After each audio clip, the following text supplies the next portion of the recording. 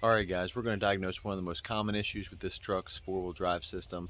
That's the automatic hubs not engaging by themselves. So let's go ahead and take a look. Now these trucks with the automatic four-wheel drive, they will have this switch right here, so you can select four-wheel drive. The very first thing you want to do is turn the key on and then turn that switch on.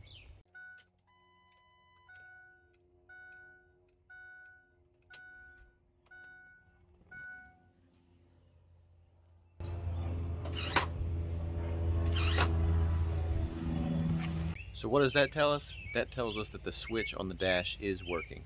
So the next thing we need to do is check right in here. And right here, this little actuator right behind your battery, and I've actually already disconnected the vacuum lines here. But this has a connector right in the top right there. And you need to pull that connector out and make sure it is getting powered. Now here we are with the meter on. And we have it set to DC, which is V with a straight line right there. And this is the connector that goes into that vacuum actuator. Ignition is on and four-wheel drive is engaged. And it's still on DC voltage on the meter. And now you can see we have power. And that power goes to this vacuum solenoid and it will send power appropriately, or send vacuum appropriately to the front two wheels to engage the four-wheel drive. So at this point we know for sure that this actuator is getting power. So now we're going to double check and see if the problem is in the hubs or if it's in this switch. And that's why the vacuum lines here are disconnected. So I've got right here. So when we start this up, one side should have vacuum and the other side will not have vacuum. So I've got the motor started up here, and I'm doing this as a voiceover because it is loud with the engine background noise. And as you can see, I do have vacuum on that red line and no vacuum on the black line. The black line is what goes to the hubs in the front. Now I'm going to go ahead and hook it back up to the actuator. And again, the ignition's on and four-wheel drive is engaged. I'm going to go ahead and hook the connector back in, which, as we've already checked out, has power. So now that it's plugged in, I should have vacuum on this tube leaving the vacuum actuator. However, there is no vacuum there, and so this actuator is definitely the problem. So now what we've done is confirm that there's power going to the solenoid switch. However, there is not vacuum passing through when the four-wheel drive is supposed to be being activated. And that is where this comes in. Now this part right here you can get from your auto parts store. However, it is like $70 or $80, or you can find it on Amazon for 30 bucks.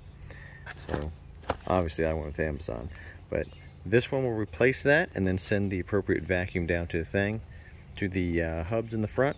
And all it is just two little small bolts on the side of that actuator. One thing I also wanted to mention is that you can actually come in here and go to this hose down here. Now this hose is the vacuum actuation. So while the vehicle's running, if you unplug this and you put your thumb over it like this and you don't have any vacuum, then you know that the vacuum is not getting to your hubs to activate your four-wheel drive. You see that just plugs in right there. So what we've done so far is confirm that we did have power and vacuum going to the switch. However, vacuum was not passing through to the hubs. So the next step is to go ahead and replace this. Luckily, all you have to do is loosen it because it will slide out, and you have to fully remove that one. And they are 8 millimeters. All right, as rusty as that screw was, it did come out, and that one is loose. I'm just gonna wiggle it out of there. And there we have it. Give you a good view of that. New one and old one side by side. Definitely looks like a match to me. And you can see that looks kind of like busted and broken down. So maybe that is the whole problem. We'll see. Slide it back in and tighten it back up. 30 seconds later and it's in. And go ahead and hook the connector back in.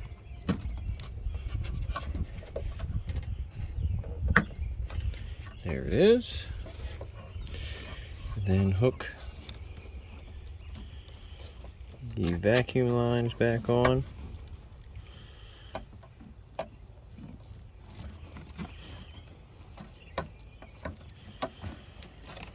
There we have it. All right, let's check it out.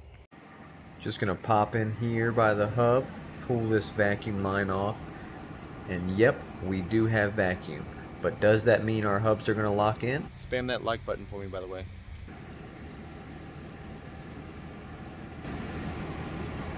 So let's see. Hey, look at that. So that's the video today, guys. Now we have vacuum going down to our hubs, and they did lock in. If you are still having problems and your hubs still won't lock in, it's another problem, and I'll show you that on the next video.